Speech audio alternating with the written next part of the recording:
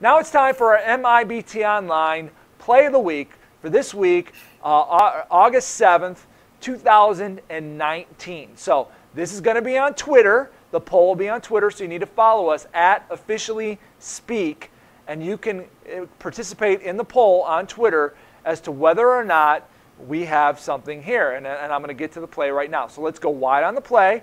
We're going to show you the play. We're going to have a pass play here. Now, after our great presentation, you know this is a legal formation, so that's great. You know who your key is. We're going to zone up right away. We're zoning up. So here's the play. We got some contact. I don't know. What do we have? Let's play it again. We've got a pass down the middle. We've got contact. So here is the question this week. On this play, our MIBTonline Play of the Week, we've got, is this A, offensive pass interference? Is this B, defensive pass interference? Or C, nothing? Got no call, legal play, nothing. So we'll play it again.